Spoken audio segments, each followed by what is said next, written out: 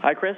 My name is James Allen, and my question is, in your opinion, what is the greatest contribution that the International Space Station provides to the world, and is Asteroid Watch a part of that? We'll be watching for the asteroid a little later today. We weren't in a position to see that meteorite do all that damage in Russia. It's going to be very hard to see the asteroid. They did the math, and it's going to be less than a pixel for us to take a picture. So we may, with a time lapse, see it go by. But for the space station itself, of course, with all the experiments going on, it's very hard to predict when an experiment will have a breakthrough. But I'm hoping that over its 20 or 30-year life of the station, from way back in in 98 when it was first launched, I'm hoping that there is some science that happens on here that is truly breakthrough. We sure are setting ourselves up for it.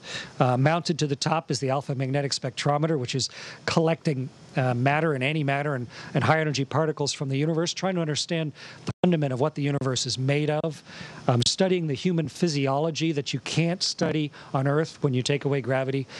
But one of the main legacies may be that when one of you goes to Mars, you will be on a spaceship that has functioning pumps, is made of the right material, has a closed environmental system, recycling water and air, has all the systems that work. The hull is made of the right metal, all of those things because of what we learned here on the space station. When the first people sailed out of sight of land, it wasn't their first trip. They had sailed and learned how to build space sailing ships, what oakum you needed, how the sails should be built, how do you keep people healthy on a long sailing voyage before they ever started leaving sight of land.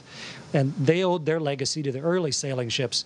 And for those of you that leave Earth to go somewhere else, you're going to owe your legacy to both the science and the engineering that is the International Space Station.